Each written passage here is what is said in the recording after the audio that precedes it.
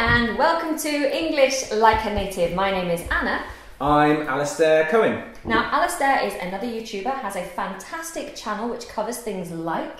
Oh, you've got lots on there. You've got gadgets, you've got comedy, you've got vlogs, you've got meeting other YouTubers like this one, and just things that I think are going to be funny or fun or educational. Exciting. So if you're into YouTubers, gadgets or having fun, then I suggest that you head over to Alistair's channel straight after you've finished watching this video and check out some of the things that he's got to offer. The links will be in the description box below and on the very end of this video. So Alistair's here today to delve into my fruit bowl. Why? Because in English we use a lot of fruit-based idioms, phrases and slang, and I thought you should know all about them. And they're good. They're good to use because they'll make you seem more like a native speaker. And this video is going to be important because they don't really make any sense. If someone doesn't explain them to you, literally translated, they make next to no sense. So this is going to be useful. What piece of fruit are we going to use first? Do you want to stick your hand in my fruit bowl?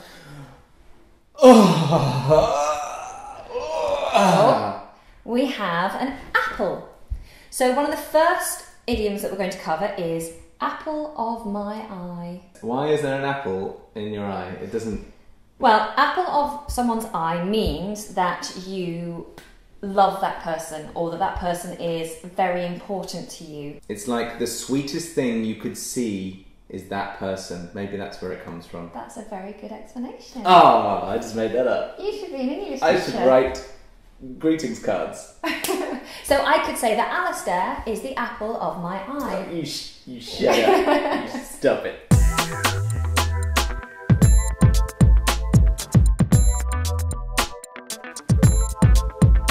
Right, what piece of fruit are we going to do next? A plum. Plums can either be an affectionate term for an idiot. You plum. What are you doing, you plum? Or... I don't like the way you're holding them. I know where this is going. Plums look very much like testicles. Do they look like testicles? Well, in terms of size. Yeah. So a man might say, "Oh," with plums are getting in the way. Is that your man voice? Is that how that works? This is how men stand. Oh, plums. Stick your hand in my fruit bowl, please. We have a peach.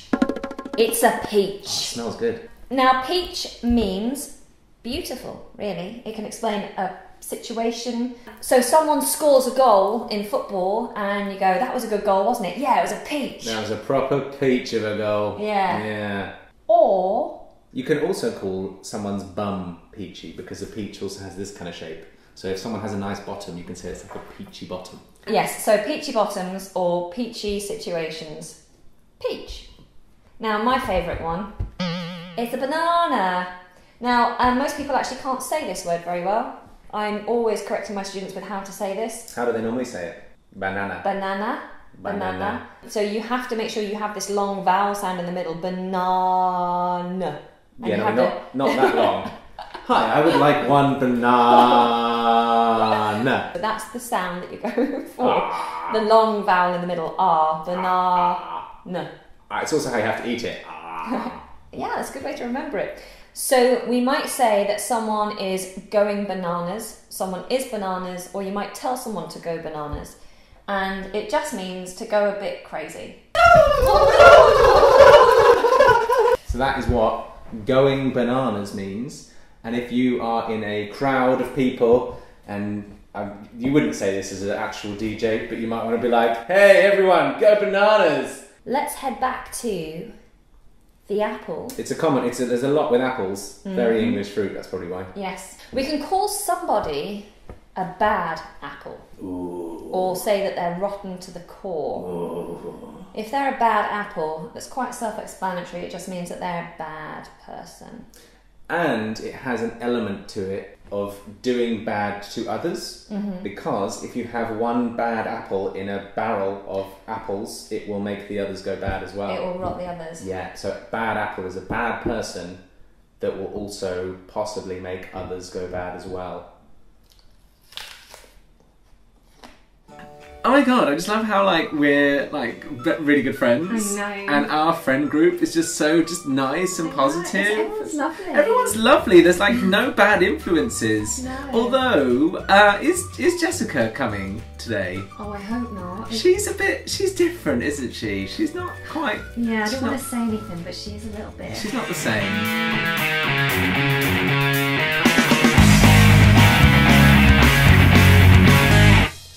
Just doesn't give a damn, does she, Anna? Anna, I'm just going to whip out my grapes. Why do we have grapes in here? What idiom is there related to grapes? Well, you can have sour grapes. And to have sour grapes means to feel sour or bitter about a situation. Mm-hmm.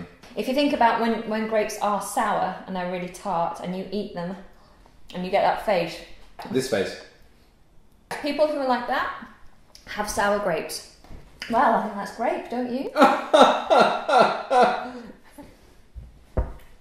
Right. So melons, firstly, you could call someone a melon. Ah, you melon.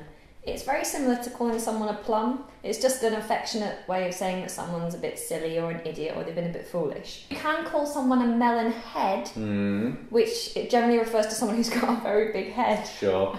Like a melon. Let's get to the really juicy melon idiom. The really juicy melon usage is slang. It's a slang word for someone's boobs.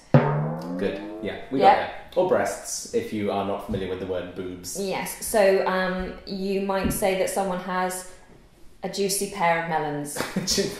I'd say big. I don't know. Juicy suggests. I don't know. They might be lactating. Yeah, is that a good thing? Either way, a lady's melons, you might refer to. Like, hey, look at her melons, guys. I should have got two, really, shouldn't I? Yeah, you've got one. If I stand to one side. Perfect, there we go. Oh! My melons bring Would you all like the boys to squeeze together. my melon? Oh! I know. We've taken a very carry-on turn with this video. I would be very careful saying you've got a lovely pair of melons to a lady. Yeah. It's a very familiar term, isn't it? Something you want to think, but not say. What's going to come out? Bing!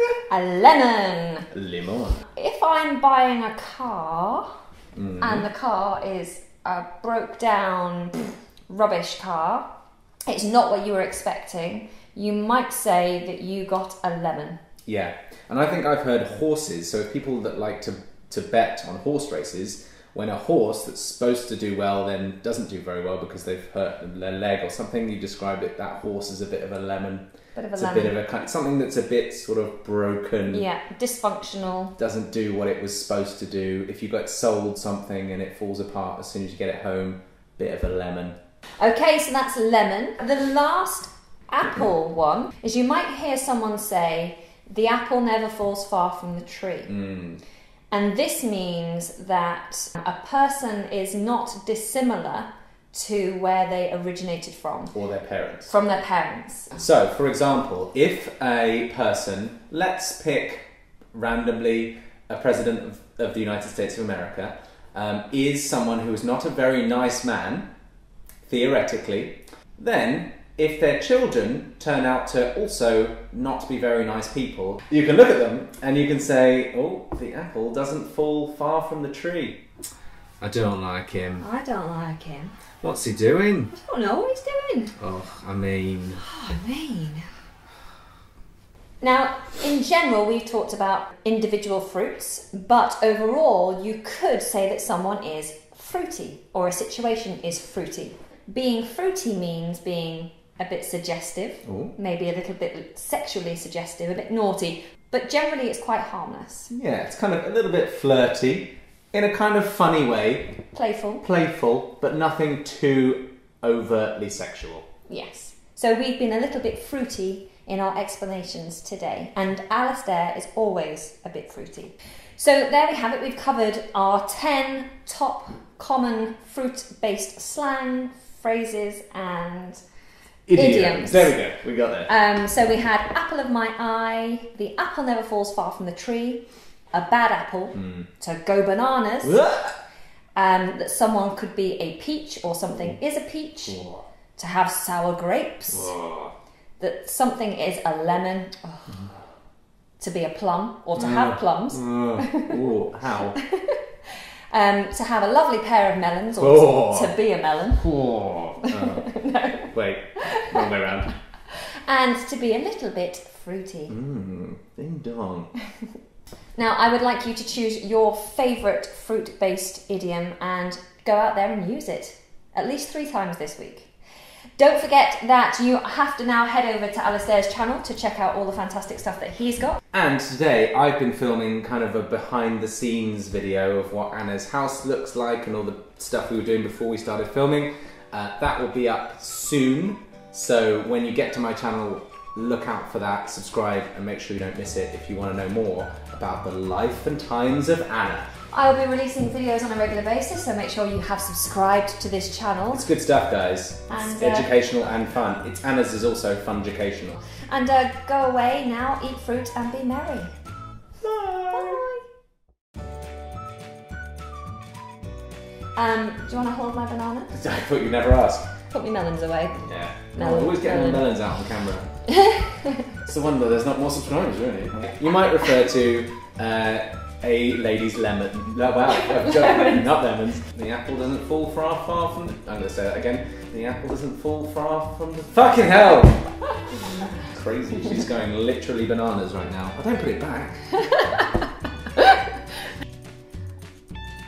Like that. Good, so,